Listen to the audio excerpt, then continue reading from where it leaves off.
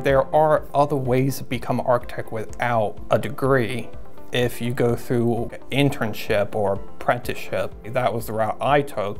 I told myself, okay, I will go to the local community college, get some drafting learning so I know the basics, then come here and actually just start working towards my architecture license immediately. I just put in the work, ask questions for my first few years, try to get the basic understanding. AWB has supported me in anything I needed to pursue my licensure or passion of becoming an architect. I came in as an intern here, completed my internship, and then that's when I got the full job as a drafter.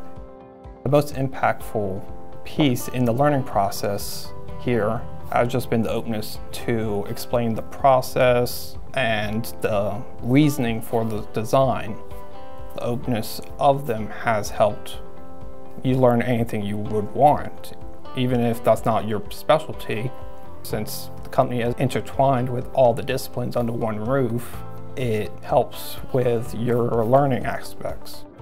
I can't see where I would be now without the support and experience I've learned here at AWB.